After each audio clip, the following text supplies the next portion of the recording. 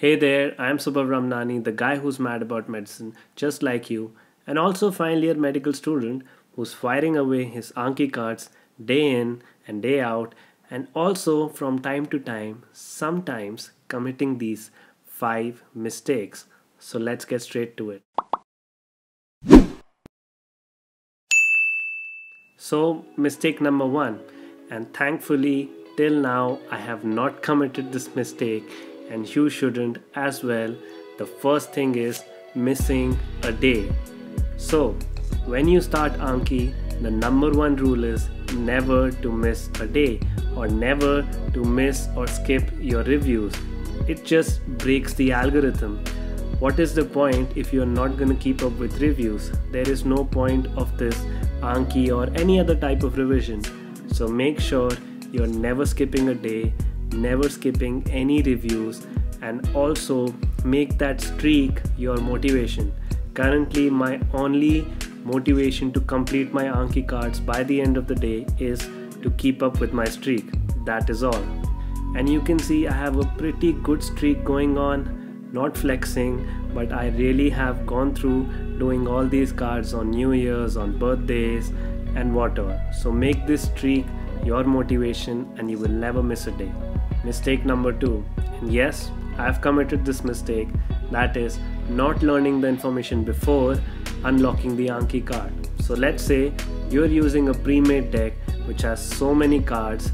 So what you tend to do is you tend to learn the information from the card itself. Eventually, what will that lead to is memorization of the card.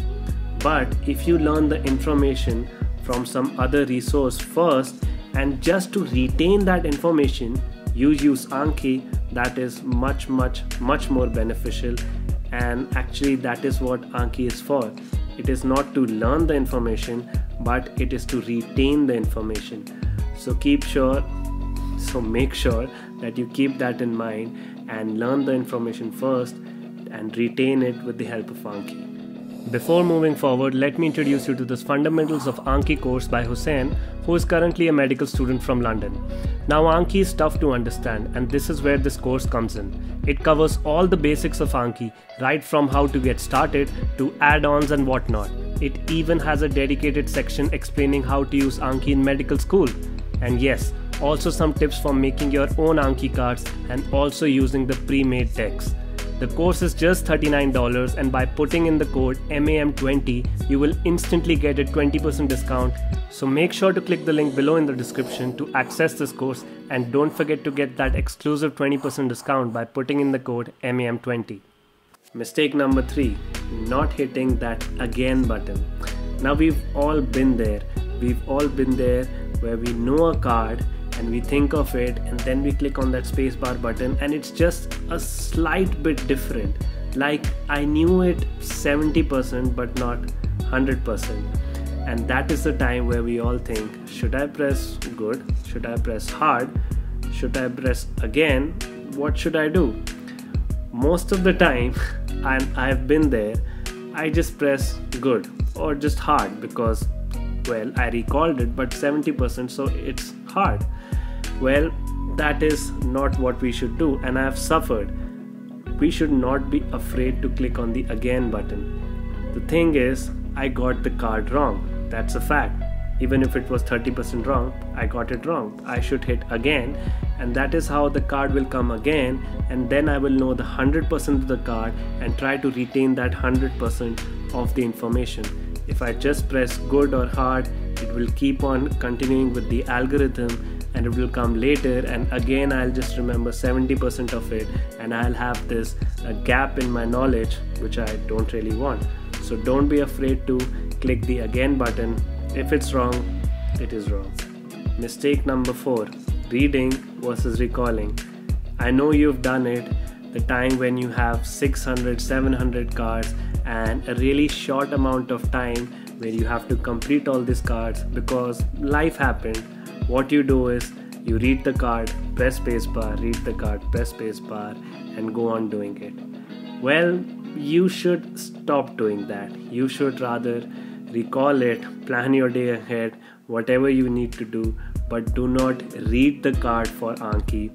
Just look at the question, look at the card, actively recall it in your brain, and then press the spacebar button to check if you remembered it correctly. That's how it should be. It should not be like, okay, you saw the card and then you pressed the spacebar and the answer came and you recognized it and you're like, oh yeah, I know this, and then the next card. No, you do not have to recognize the card, you have to recall the card. So do not read but recall. And the last mistake number 5, is do not compare your progress with someone else's progress. I know you've been there, you've seen those Reddit posts that some guy did 600 cards in just, for example, 20 minutes, and you're like bashing away just 10 cards per minute. So you get this idea like, am I doing something wrong? Am I doing something less? Am I stupid? Am I not a genius like him? No, everyone has their own speed. Do not compare your statistics with someone else's statistics. You do not know what subject they are doing. Maybe they are doing a language and you're doing some medical knowledge cards. So just focus on your progress, your statistics, and try to make them better. Make them a better version of yesterday and you'll be good to go. No need to compare from others. If you have to compare it from the yesterday's statistics and make today's better.